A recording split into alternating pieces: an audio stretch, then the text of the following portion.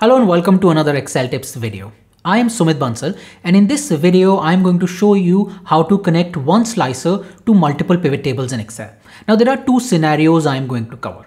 In scenario 1, I would have one data set and then you can create two different pivot tables with the same data set. Now because these pivot tables have been created with the same data set, they share a pivot cache. Now, if I create a slicer with, let's say, pivot table 1, and I want this slicer to also control pivot table 2, it's pretty easy because these pivot tables share the same pivot cache. In scenario 2, however, things are a little difficult. I have two separate data sources, so I have data 1 and data 2, and now I can create a pivot table with data 1 and another pivot table with data 2. But as of now, these data sets are completely different. These pivot tables do not share anything in common. So now if I create a slicer for pivot table 1 and then try and connect it to pivot table 2, I will not be able to do this because there is no common link. So for this to work, I would have to somehow create a link between the two data sets. So in this case, I would show you how to use Power Pivot to create this relationship between two data sets so that I can have a slicer that can control multiple pivot tables. So let's see these examples in action. So here I have this sales transaction data and I'm going to create two pivot tables using this same data and then connect these two pivot tables so that they can be controlled with the same slicer. So to create a pivot table, I would select any cell in this data, then go to the Insert tab and then click on Pivot Table. You can also use the keyboard shortcut Alt-N-V-T. And here in this dialog box, I am going to choose New Worksheet because I want my pivot table to be in a new worksheet. And now when I click OK, it inserts this pivot table here. And let's make this pivot table. Let's say I want the details of revenue by the salesperson name. So I have this pivot table here. Now let's create another pivot table using the same data set. So you can follow the same steps. You can come to this data set and then go to insert and then insert a pivot table, or you can just copy this pivot table and then paste anywhere. Now in this case, I'm going to paste it right here on this sheet. In most cases, this is not a good idea. It's always a good idea to have these pivot tables in different sheets because pivot tables can expand and contract. But if just for this video, I'm going to keep it in the same sheet. Now here, when you copy paste, it actually uses the same data source and the same pivot cache. So these two pivot tables are actually using the same pivot cache and data source. Now in this case, let's change this pivot table a little. So I would make this by, let's say, category and revenue. Now I have these two pivot tables and I want to create a slicer that can control both of these. So let's first insert a slicer. So I'm going to select any cell here in this pivot table, go to the pivot table analyze tab, and here I have this option of insert slicer. So when I click on it, it asks me what slicer do I want to insert. And in this case, let's say I want to insert based on category. So it shows me this slicer where I have these categories, which is clothing, electronics, and furniture. Now, as of now, let's put the slicer here. So as of now, if I click on clothing, you'll see that it only controls this pivot table. It doesn't make any changes to the second pivot table here. So let me zoom this a little. Similarly, if I choose any option, so electronics, furniture, it is only making changes in the first pivot table. And the reason for this is because I made this slicer while I had a cell selected in pivot table 1, which is on the left. And this pivot table, the second one, is not connected to the slicer. But because they share the same data source, it is very easy to connect the pivot table to this slicer. I would come to the slicer, right click, then go to report connections. When you click on report connections, you will see that multiple pivot tables are listed here, which is an indication that these pivot tables either have a connection or they share the same data source, the same pivot cache. In this case, I would just check this option, click OK, and that's it. I have now both of these pivot tables being controlled by the same slicer. If I click on electronics, you can see this updates as well as this pivot table updates. So if you want to select multiple options in the slicer, you can hold the control key and select multiple options, and that would also work. So you can see both of these pivot tables are now controlled with the same slicer. Now, as I said, this is very easy. We just had to create a report connection and connect these two pivot tables. But what if we have two different data sources? So let me show you that as well.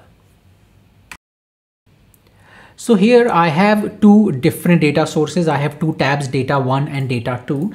In data 1, I have sales transactions records where I have the date, region, category, and so on. And I have the salesperson column. And in data 2, I have the salesperson details along with more details about that person, including the reporting manager, hiring date, years of experience, and base salary.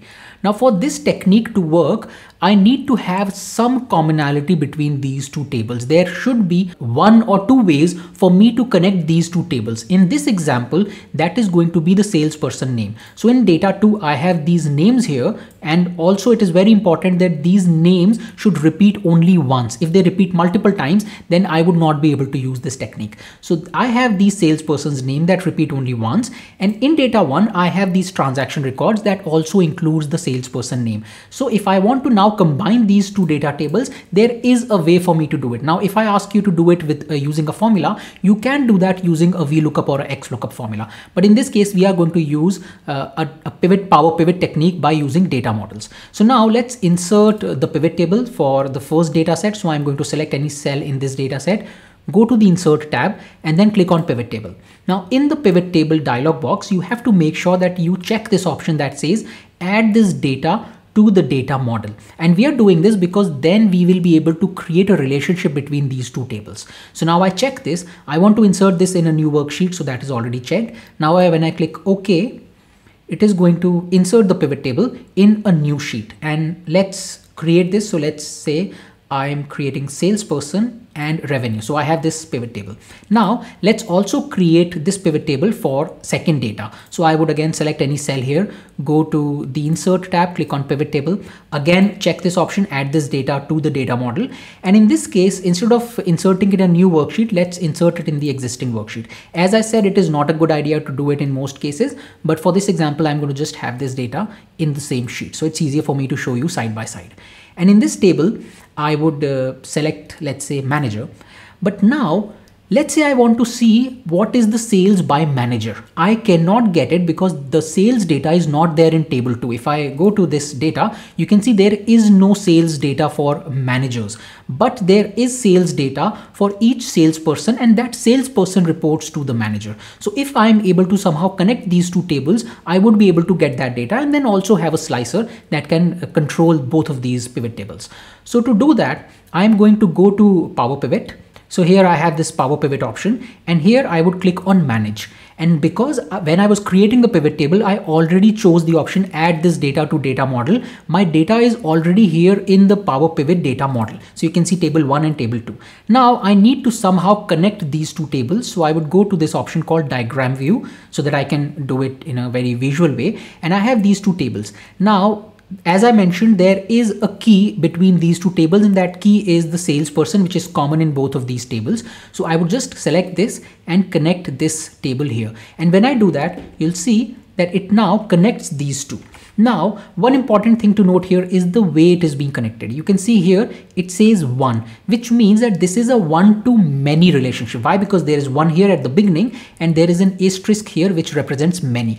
Now, one-to-many relationship means that in table 2, the name of the salesperson is only repeated once, and in table 1, the name of the salesperson is repeated multiple times. So this is a one-to-many relationship, and you can also see here in this part, it shows you the flow. So it tells you that it is a one-to-many relationship where it is connecting table 2 salesperson column with the column in table 1. So now once this is done, I can close this. And now when I come back to my pivot table fields here, you will see that I have this option of all. And when I click on all, you'll see it shows me both of these tables. And now when I want to get the revenue data for manager, in this case, in the second pivot table, I can just come here and click on revenue. And when I do that, you can see now it shows me the revenue. Now this is the great thing. In table 2, in data 2, there was no revenue details for each reporting manager, but because we have connected these two tables, I now have the data that I can now fetch from table 1. So I'm able to get the revenue data for each manager because I already have connected salesperson to the reporting manager from table 1. Now this is okay, but I want to control both of these pivot tables with one slicer. So let's insert the slicer. So I would select any cell here in this pivot table, then go to pivot table analyze tab and click on insert slicer. And in this case, again, go with category. So it inserts these categories, but as of now, you would notice that if I make any changes in the category, it only controls pivot table 1, which is on the left. So you can see this pivot table that has the managers is not changing. And the reason for this is while we have connected the data sources in the backend, we still need to connect the slicer to the second pivot table. And again, now this is the same process we did earlier. I would right click, then go to report connections, and within it now it shows pivot table 2. And the reason it shows here is because in the backend in Power Pivot, I have already connected these two data sources. So now when I click OK, now these data sources are connected, and when I make changes in the slicer, you'll see both of these pivot tables will now be controlled by the same slicer. So these are two ways you can connect one slicer to multiple pivot tables. If you are using the same data source, which means that pivot tables are sharing the same pivot cache, it is very easy. You can just go to report connection and use the slicer settings to just check and have both the pivot tables connected. And if you're using two different data sources, then you can use Power Pivot data model to create a relationship and then use slicer report connection to connect these pivot tables.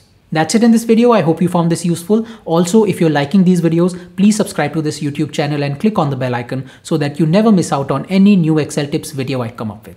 Thank you and have a nice day.